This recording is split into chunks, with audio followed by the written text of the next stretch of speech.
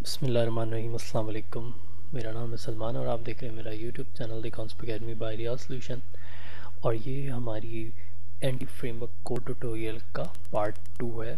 तो जैसा कि हमने पिछली वीडियो के अंदर देखा कि एंटिटी फ्रेमवर्क कोड क्या है, ईएफ कोड का इंट्रोडक्शन किया हमने, और साथ में ये देखा कि ईएफ कोड की दो अप्रोचेस होती हैं, code first and database first, और किस किस सिनेरियो में हमें क्या यूज़ करना चाहिए। अगर आपने ये वीडियो नहीं देखी तो डिस्क्रिप्शन में उसका लिंक मौजूद है, आप उस वीडियो को देखें। सो हम कंटिन्यू करते हैं इंस्टॉलेशन।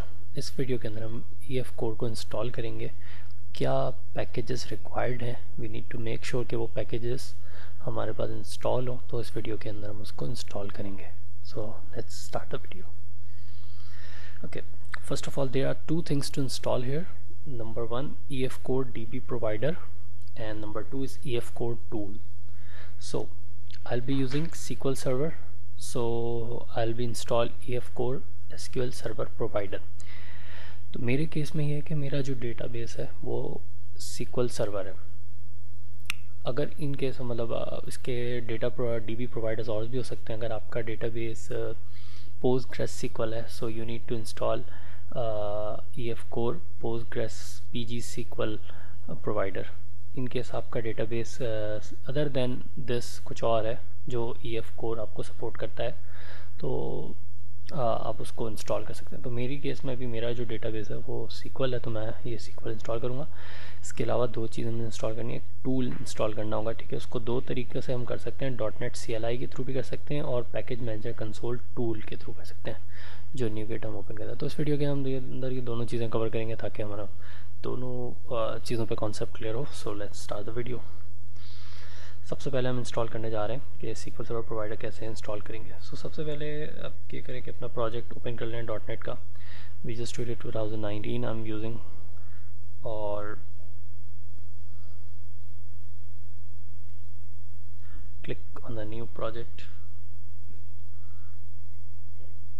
और इस न्यू प्रोजेक्ट के बाद I'll select ASP.NET Core web application,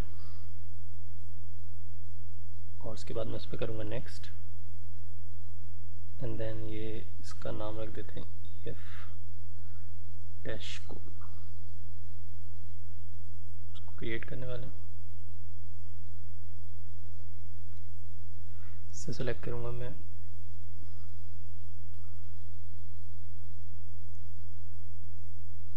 right. तो हमारा प्रोजेक्ट रेडी है। अब हम इंस्टॉल करने वाले हैं अपना डेटा प्रोवाइडर। सो आप अपना डेटा प्रोवाइडर इंस्टॉल कर सकते हैं। आपको यहाँ डिपेंडेंसी पे क्लिक करना है और मैनेज NuGet पैकेज पे जाना है। यहाँ पे हमारे पास एक इंस्टॉल का ऑप्शन है। सो वी आर ब्राउजिंग, सो यहाँ हम लिखेंगे SQL सर्वर। तो जैसे ही SQL सर्वर लिखेंगे तो जो हमारा DB प्रोवाइडर है एंटिटी फ्रेमवर्क कोड का SQL सर्वर, वो यहाँ पर आ जाएगा, ठीक है।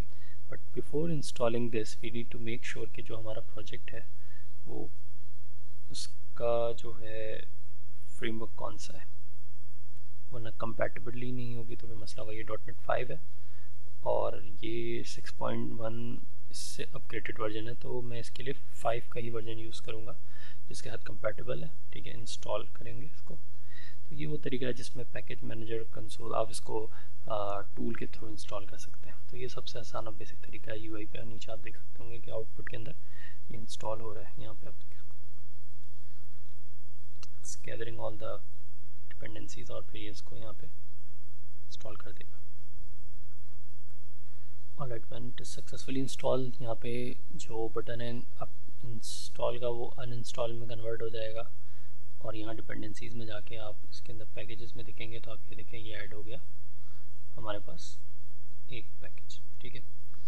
So the next thing is, और जैसे ही टूल सर्च करने से इनफ नहीं आ रहा, एंटिटी फ्रेमवर्क पूरा लिखते हैं, एंटिटी फ्रेमवर्क टूल। जैसे ये लिखूंगा मैं, ये देखें ये आ गया मेरे पास टूल और डिज़ाइन। मुझे ये दो चीज़ इंस्टॉल करनी होंगी, सही है। इसको डायरेक्ट भी यहाँ से इंस्टॉल कर सकते हैं जैसे मैंने पहले किया, ठीक है। और मैं डिज़ाइन वाले को इंस्टॉल कर लेता हूँ, सही है। 5 वाला version, accept this.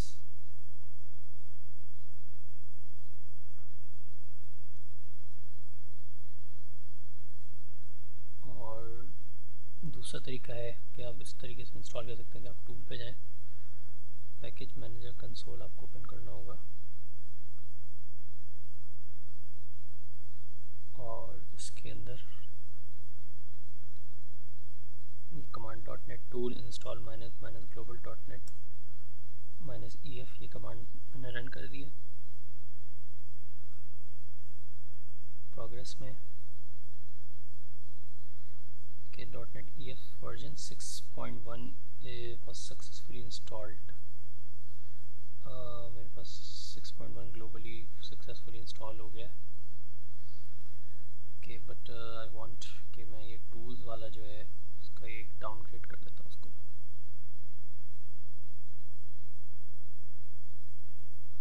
Version provide नहीं किया था मैंने कि यहाँ पे ये 3 चीज़ें इंस्टॉल हो गई। सो ये 3 चीज़ें हमें चाहिए इंस्टॉल करने के लिए। Number 1 is your DB provider and 2 is design and tool। तो ये इस installation and DB framework की complete हुई। So we can use this in our upcoming latest videos। उसमें हम इसको code first या DB first के अंदर यूज़ कर सकते हैं। So let's conclude this video। मिलते हैं next video में, तब तक के अपना ख्याल रखिएगा। अल्लाह हाफ़िज़।